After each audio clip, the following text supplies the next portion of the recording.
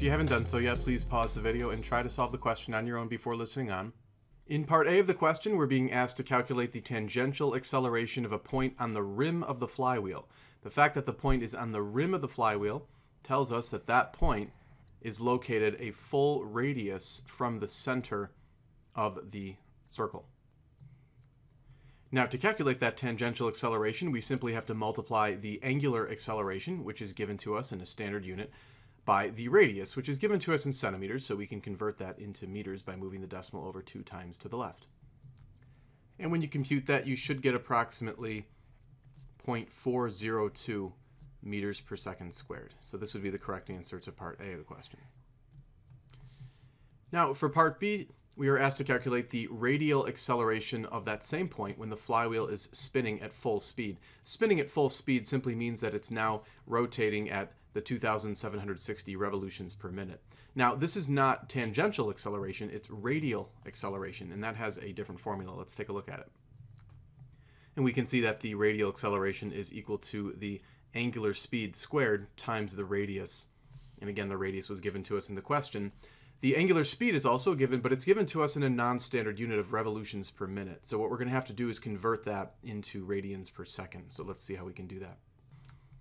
And we can begin by writing it as revolutions per minute. And then we know that 1 revolution is equivalent to 2 pi radians. So that's going to cancel out the revolutions. And then we also know, of course, that 1 minute is equivalent to 60 seconds. So that will cancel out the minutes and leave us with the standard unit of radians per second for that angular speed. Now, don't forget to square it, and then we're going to multiply by the radius. Again, let's convert that into meters.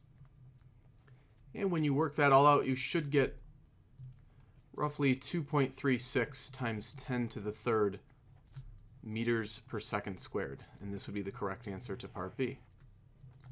For part C, to calculate the distance that this point moves during the spin-up, we can actually calculate the angular displacement first, which is the delta theta.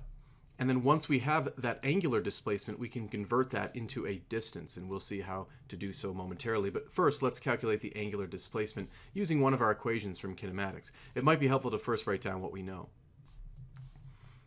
So we had that initial angular speed, the final angular speed, and the angular acceleration. Pause the video and see if you can pick the correct equation in order to solve for the delta theta. And hopefully you settle on this equation. So let's write this out and then solve it for delta theta. And solving for delta theta is simplified if we note again that the initial angular velocity is 0. So we can actually cancel that term out. And so then we can just divide by 2 alpha to isolate the angular displacement. And then at this point we can go ahead and plug in the known values. Remember that for the final angular velocity, we're going to have to convert it from revolutions per minute into radians per second. So we'll show that conversion. So in blue, we've shown that conversion once again from revs per minute to radians per second. When you work this all out, maybe we'll come over here, you should get roughly 2.94 times 10 to the third radians would be the unit of the angular displacement. Now remember, we're not looking for angular displacement, we're looking for distance, which is measured in meters. And luckily there's a nice conversion from angular displacement into distance. And that conversion is the distance equaling the radius times the angular displacement. So we'll plug in those 2 values to get the distance. And we end up with a distance of approximately 83.2 meters. And this is the correct answer to part C. Thanks for taking the time to watch the video. If you liked it, please click the thumbs up icon and also subscribe to the channel. Remember, you can send in your own question to this email address and I'll do my best to answer it on YouTube.